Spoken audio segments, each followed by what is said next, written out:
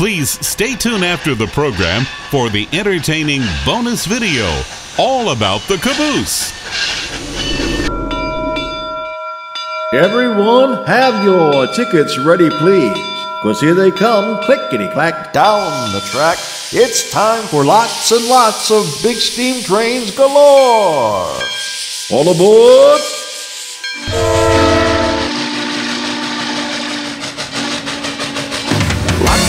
Lots of big steam trains, lots and lots of big steam trains, lots and lots of big steam trains galore. Sitting on a hill in the countryside, watching those trains go by. Smoke rising up into the sky, a wonder to my eyes. Rolling on down those railroad tracks, wonder when those steamers are coming back. Lots and lots of big steam trains, lots and lots of big steam trains, lots and lots of big steam trains galore. Wheels are turning and the whistle blows as we roll along the railway line.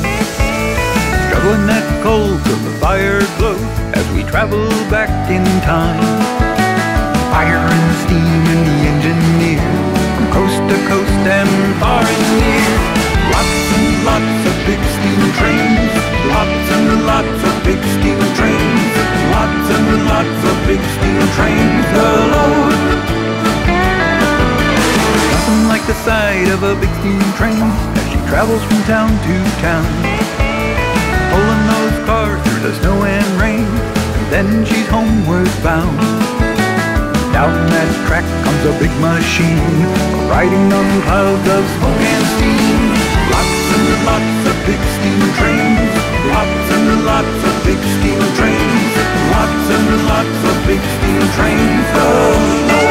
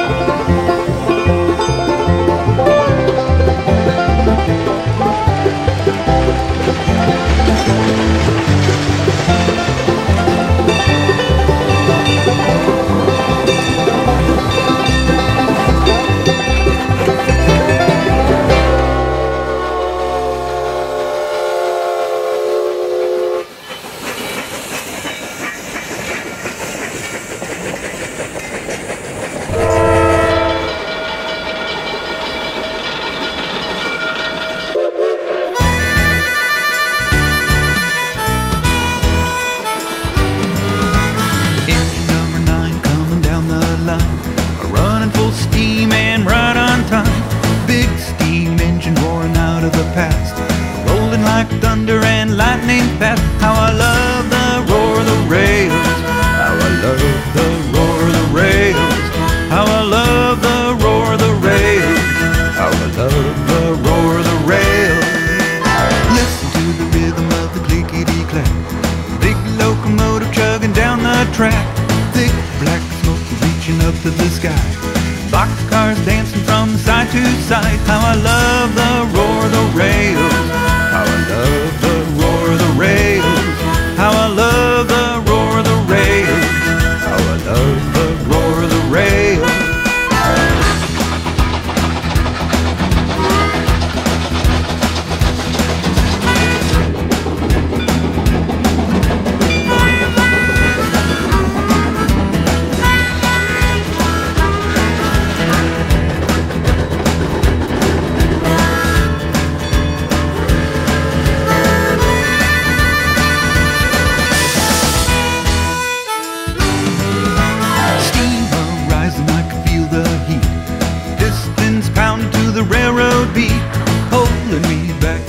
Yesteryear. Oh, how that sound is music to my ears. How I love the roar of the rails. How I love the roar of the rails. How I love the roar of the rails. How I love the roar of the rails.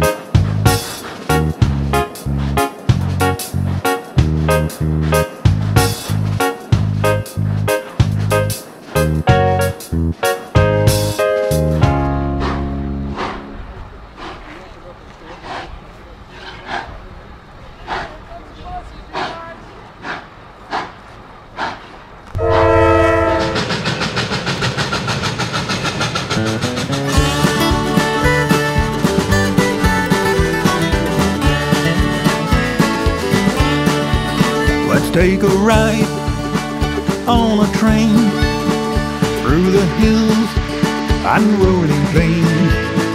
Hear the whistle sound as we go from town to town. Let's take a ride on a train. Let's take a ride on a train through winter snow and summer rain. Fields of wheat pass by and the mountains rising high. Let's take a ride on a train.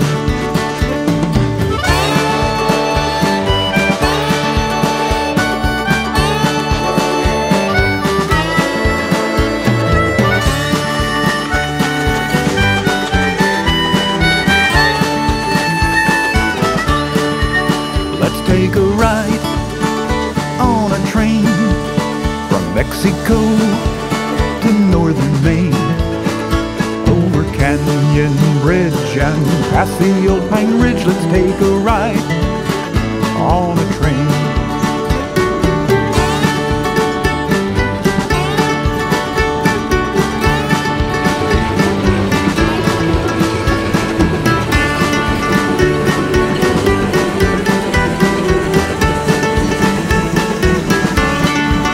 Let's take a ride on a train through the hills and rolling plains, over Canyon Bridge and past the old Pine Ridge. Fields of wheat pass by and the mountains rising high. Hear the whistle sound as we go from town to town. Let's take a ride on a train. Let's take a ride on a train.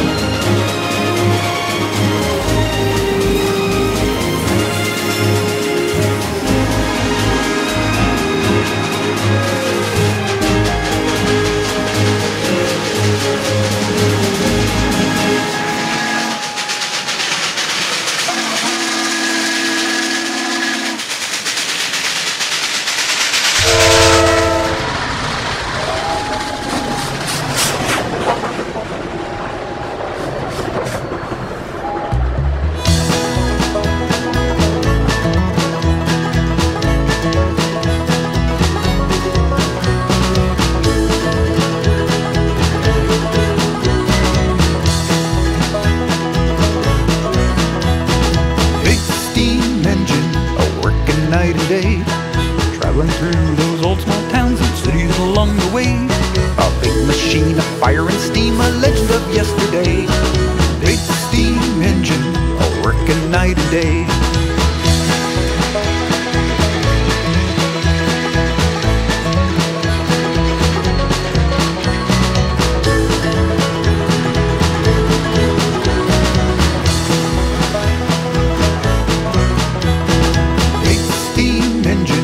Passing by the fields, back when giants roamed the earth, made of iron and steel. A mighty sound that shook the ground as the engine turned the wheel. Big steam engine, passing by the fields.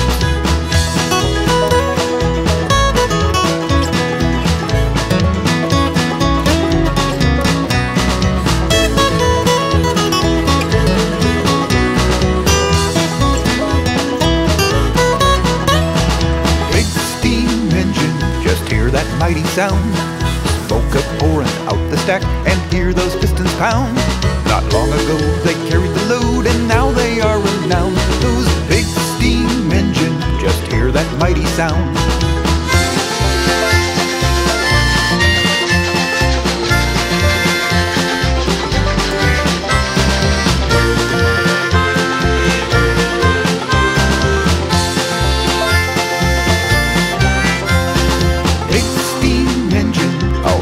Night and day, traveling through those old small towns and cities along the way.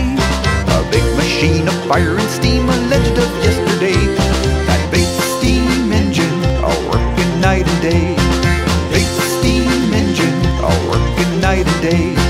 Big steam engine, working night and day.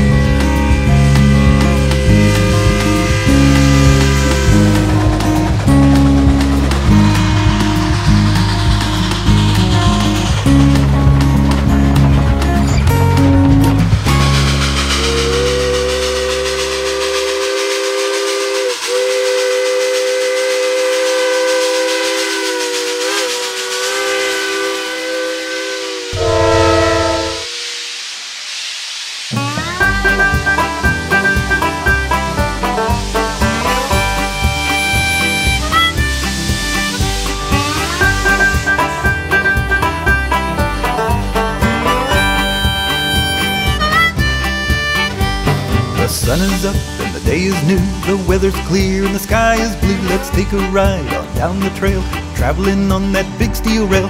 Throttle back and the boiler stoked. The sky above is filled with smoke. Let's journey far in a railroad car and see what's down the line. All aboard, it's time to get all aboard. All aboard, it's time to get all aboard. All aboard, it's time to get all aboard. All aboard, all aboard.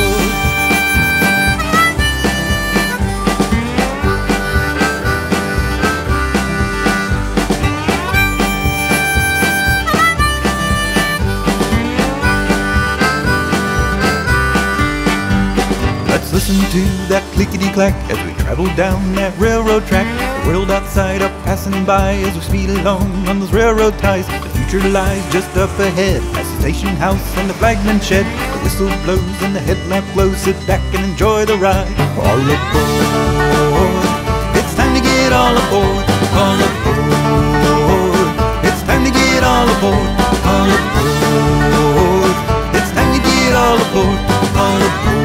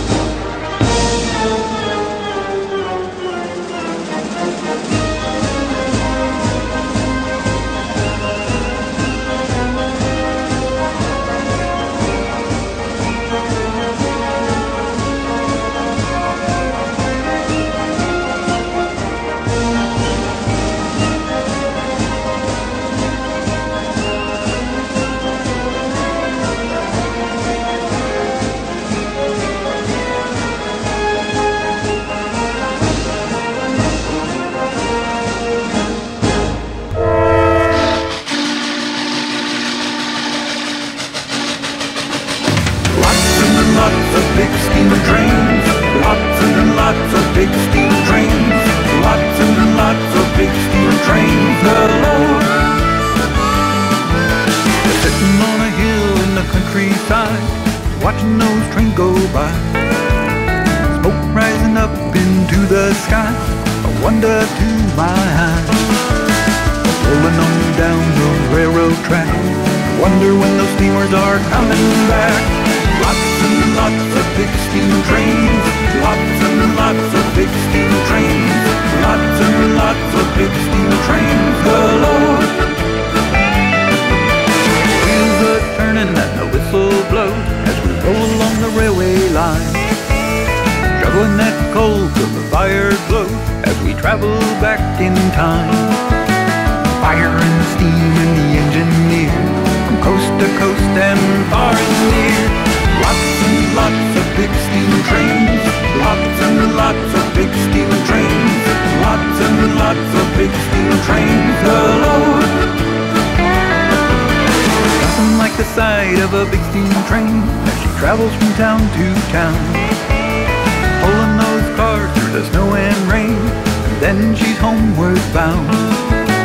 Down that track comes a big machine, riding on clouds of smoke and steam. Lots and lots of big steam trains, lots and lots of big steam trains, lots and lots of big steam trains galore.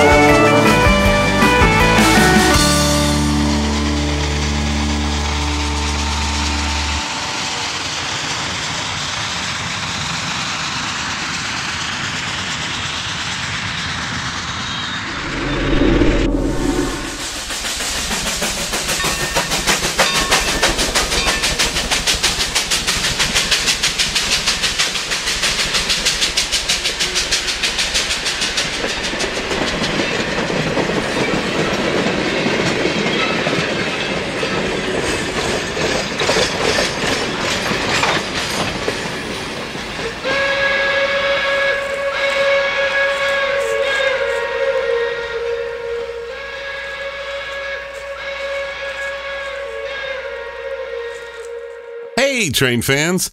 Have you ever heard of a railroad car called a caboose?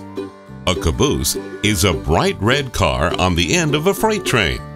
They were used by train crews to keep watch on the train as it rolled down the track. Cabooses also carried tools so the crew could work on the train if it broke down. They also had stoves, bathrooms, and beds to sleep in for long trips. You don't see too many cabooses these days, but in the past, you could find them on the end of just about every freight train that crisscrossed this great country. Would you like to learn more about them? Great! All aboard! Well, the use of cabooses started way back in the 1800s. Around the 1830s, the railroads were just getting their start, connecting cities and towns all across America. As rail travel changed from a strange curiosity to a popular way of getting around, trains started to get longer and longer. Some freight trains were getting to be so long that the train crew in the locomotive cab of the engine couldn't keep a lookout on the end of the train. At some point, railroad owners got the smart idea of putting an extra car on the end of some of these long freight trains. These cars had a place for members of the train crew to keep an eye out on the rest of the train in case there was ever a problem. And so, the caboose was born. Now hold on there a minute. You might be thinking, now where in the world did they come up with such a goofy name as caboose? Well, you see, the word caboose actually comes from the old German word Kabhus, meaning a cabin on the deck of a ship. If you think about it, the railroad caboose served as a cabin for the train crew, much like the cabin on the deck of a ship. So with that, the name stuck. Early railroad cabooses didn't look much like the cabooses that you're probably familiar with. They had flat roofs, and quite often, they weren't even painted red. It wasn't until the 1860s that a bright young man had the idea to stack some crates up in a boxcar on the end of his work train so that he could look out of a hole on the roof of a car to keep an eye on the rest of the train. It wasn't too long before the first cupola caboose was built. The cupola is the strange-looking raised section that you see on most cabooses. Using a ladder inside the caboose, train crews would climb up into the cupola to look ahead towards the front of the train. Now, I've done a lot of talking about this train crew, but who actually would ride in the caboose as it traveled down the track? It's the train conductor, of course. The conductor is the person who is in charge of the train. He works with the engineer to make sure the train travels smoothly and safely down the tracks. When he wasn't watching the train, the conductor would file paperwork or answer calls on his radio. When he wasn't busy at work, he would make food on the caboose's potbelly stove or sleep in one of the bunk beds on board the caboose. Along with the conductor, a brakeman also rode in the caboose. It was his job to run along the roof of the train and tighten the brakes on each car when the train was about to go down a hill. Now, there were many different types of cabooses, but what were they? As I said before, the first cabooses were called flat roof cabooses. Some of these were built as brand new cars, and others were box cars that were turned into cabooses by the railroad. Most of these early cabooses were gone by the time the 1900s came around. Another type of early caboose was the bobber caboose. The cool thing about these cabooses is that they had just 4 wheels. Most cars built for railroads in America had 8 wheels. Bobber cabooses got their name because they would bob up and down as they rolled along the track. Now, that sure sounds like one bumpy ride to me. Drover's cabooses were some of the oldest cupola cabooses. They looked like a combination of a passenger car, a baggage car, and a caboose all rolled into one. Drover's cabooses were very common on livestock trains out in the Old West. One of the most common of the cupola cabooses that was built was known as the wide vision caboose. These were some of the last cabooses that were built for America's railroads. They had a cupola that was wider than the rest of the caboose, giving crews an even better view of the train. Many wide vision cabooses were built by a company called the International Car Company, and others were built by the railroads themselves. While most cabooses had cupolas, there were some that did not. One of the most common types of these cabooses was called the bay window caboose. Instead of having a cupola, these cabooses had a large area of windows called bay windows that came out from each side of the car. These cabooses were super popular on railroads that had low tunnels. One last type of caboose that also did not have a cupola was the transfer caboose. These cabooses were not normally used on long freight trains. Sometimes railroads run freight trains shorter distances when they need to move freight cars from one rail yard to another. These trains, called transfer moves, are the trains that transfer cabooses were used on. Transfer cabooses have large end platforms that were perfect for train crews to stand on as the train was switching tracks in the yard. As the years went on, cabooses continued to be very important cars. But one day, they pretty much vanished from just about everywhere. Where did they go and what happened? Well, as time went on and people turned to other ways of getting around, like airplanes and trucks, the railroads began to look for ways to save money so that they wouldn't lose business to the trucks and airplanes. With all sorts of new technology, it was decided that cabooses were no longer needed and too expensive to keep using. The replacement for the caboose came in the year 1969 with the invention of something called an end-of-train device, or EOT for short. They are also called FRED, which stands for Flashing Rear End Device. Basically, these are little metal boxes that are connected to the train's air brakes on the end of the last car. They send information about the train's speed, direction, and brake pressure to the crew in the locomotive. With this nifty little invention, the days of the caboose were numbered. The Florida East Coast Railway was the first to replace all of their cabooses with end-of-train devices. And by the middle of the 1980s, cabooses were pretty much all gone from America's railroads. Some were sold to people and reused as sheds or cabins. Others were given to railroad museums, but most of them were sold for scrap so that the metal could be melted down and reused to make new things. But good news, the caboose is not completely gone. They are still used by most freight railroads, just in much smaller numbers. These days, they are called shoving platforms and are used to help switch freight cars around in railroad yards and on various sidings and spurs. And don't forget, many museums and tourist railroads still use cabooses for giving train rides. So, if you're lucky, you can still climb up in the cupola of an old caboose and travel along the railroad as you listen to that clickety-clack sound of the wheels as they roll down the track. It may not be like the old days, but it is sure a fun experience all the way. Well, thanks for coming along with me today to learn all about the history of the caboose. I had a lot of fun, and I hope you did too. Remember, you can always learn even more about cabooses at your local railroad museum. Thanks for watching.